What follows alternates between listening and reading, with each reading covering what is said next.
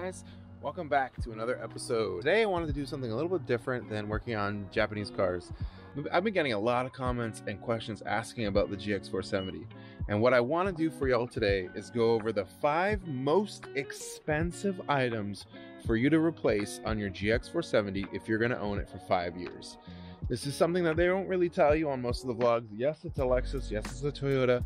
Yes, it's very reliable, but there are some expensive items that you're going to have to replace. Not just maintenance items. We're not talking brake pads here. We're talking about actual hard items you gotta replace on this car, or I had to replace after owning it for 5 years. You might be shocked at some of the prices of these items. You might be mad that I actually had to replace the items. You might even not have to replace the items yourselves on your own rig, but I had to replace them. It actually adds up. All right, the first item that's actually shockingly expensive to replace, or at least that I had to replace within 5 years of ownership, is the brake booster mechanism system, whatever you want to call it, this whole piece. And I've had to replace this piece 2 times in my car. One time I had to replace it. I was off-roading and it totally went kaput. I didn't know what was wrong with the car and I had to tow it home. And then afterwards, after I popped in a new one, the rebuilt unit went out on me. I had to replace this item 2 different times. Each time you buy this item, you can buy it brand new from Lexus for $1,500 depending on the dealership. So I bought a reconditioned unit for $600. Now the problem with these is you have an electric diaphragm that pressurizes your brakes with your brake fluid here, and usually this unit goes bad. Now the pro tip is, if it's going bad on you, you hear it clicking on and putting pressure in the system, you could probably service this. It's just a seal with a pump, taking it off with a 17mm, cleaning everything with a rag and putting it all back together. You might lose some brake fluid, but this could get you home and it could solve your problem, or it could go bad altogether. If it's cycling too much, it's gonna go bad. And so you need to address it. So right off the bat, this went out basically year 3 of ownership from this car. And that was $600 right off the bat. Boom, done. The second thing you're gonna have to replace on your GX470 are the headlights. Now you're gonna say to me, hey, headlights, why don't you just cut and buff them and clean them? Hey, listen, I've done that. I've cut and buffed them and cleaned them twice. I've sanded it down with 400 grit, went up to 3,000 grit, went up to 5,000 grit, put a new clear coat over the top of it. But eventually, they're just not gonna be up to snuff if you keep restoring your headlights. It's a lot of time, it's a lot of money. Eventually, you're gonna have to buy new headlights. I just went and I got depot headlights because I like the way they look. The beam patterns suffice for me. The tabs are nice and new. A lot of people get these headlights and they take them to a brand like BX Built or some retrofitter to put a more powerful projector in there, and more power to you. Those companies are in business because a lot of people are replacing their headlights because they need to. And so just the headlights alone can go anywhere between $380 to $500. And if you do a retrofit kit, you're looking at $900 to $1,000. If you're gonna have the GX470 for quite some time like I did, you're gonna have to replace some very critical items in your engine bay. This one might be a duh to some of you, but you have to do it. And for me, that was thermostat and timing belt and water pump all in one. It's all underneath this in here, kind of in the back of the engine. You can't really see it very well here, but the timing belt fits under this case here, and then the water pump and the thermostat's right underneath here, and water pump's in there. And the reason why I say all 3 of those items is because timing belts every 70 to 75,000 miles. Could be faster, could be longer, depending on where you live. Water pump is the lifeblood of your engine. If you're pulling everything off, you might as well replace that. And the thermostat, believe it or not, goes bad. I've had 2 thermostats in here and I've replaced the timing belt and water pump once. You got your brake booster / master cylinder type thing. You definitely need to replace your headlights. And then you're definitely gonna need to replace timing belt, water pump. Now, I've replaced some other things in the engine, like PCV valve and stuff like that, but those aren't too expensive, and most everyone aren't gonna need to replace those. But right off the bat, we have 3 items in the engine bay that you're going to need to replace, or probably going to have to replace, if you own one of these bad boys for more than a couple years. Let's close down the engine bay and move on to other items. If you wheel like I do, I take care of my rig, I service it, I check the bolts, I grease all the bearings. I really love this truck. It's been everywhere. Cue some of the footage that I've taken it.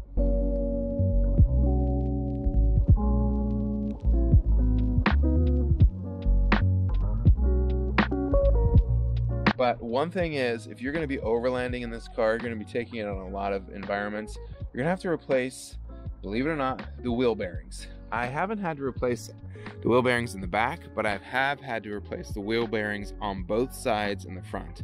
And the way you know you have a bad wheel bearing, you jack the vehicle up in the air and you grab 3 and 9 on the wheel and you move it. And if it actually wiggles 3 and 9, and then you grab 12 and 6 and you move it. And if it wiggles a little bit, 12 and 6 and 3 and 9, you probably have a wheel bearing issue.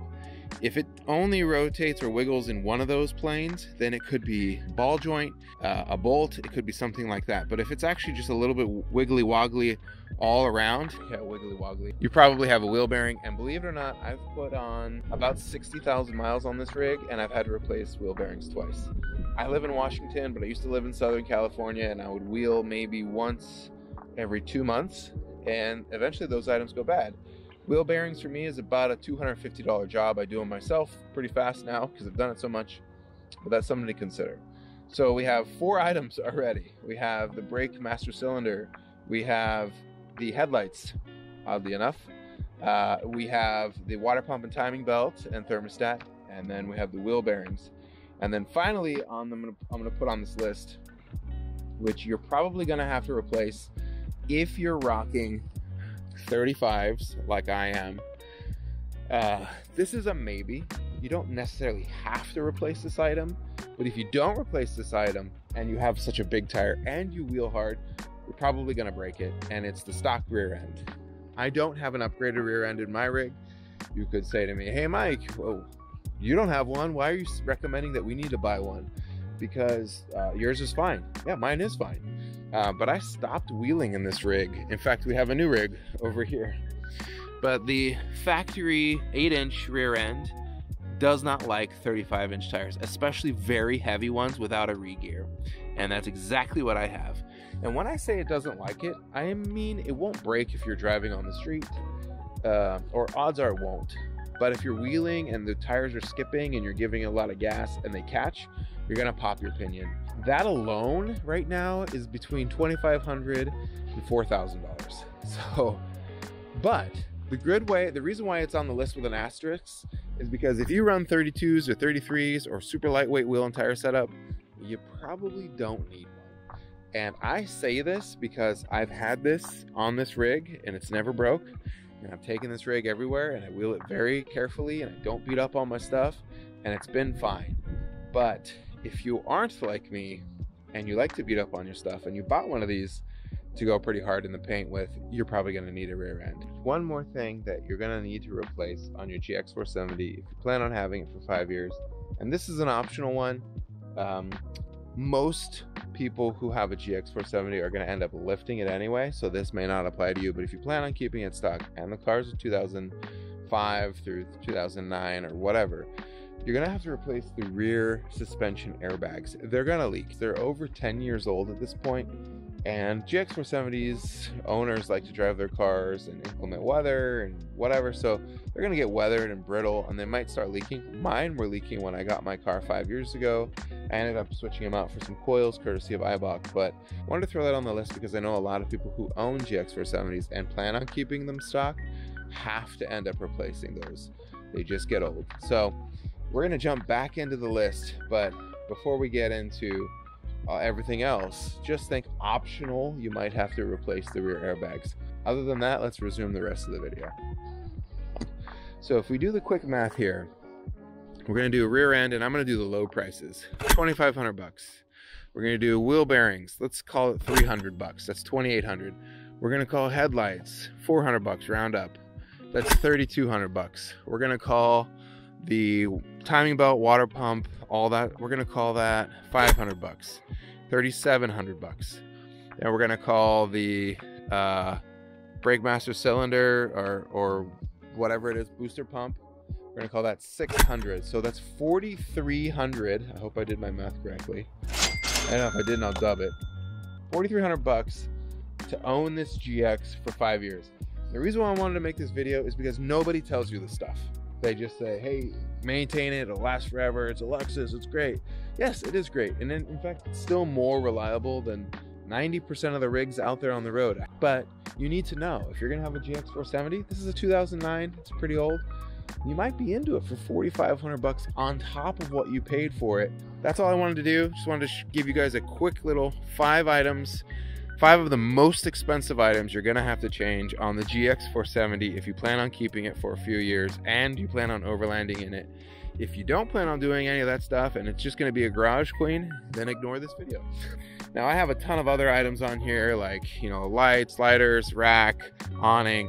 Those are not must replace items. Those are just things I wanted to do. So I'm not gonna count them in this video.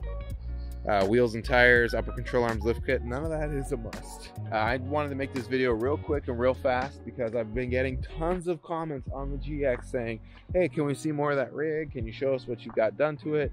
And before I get into any of that, I wanted to give people who are on the market for a GX470, because now is a good time to buy one, a little bit of a preview of what they can expect with GX470 ownership.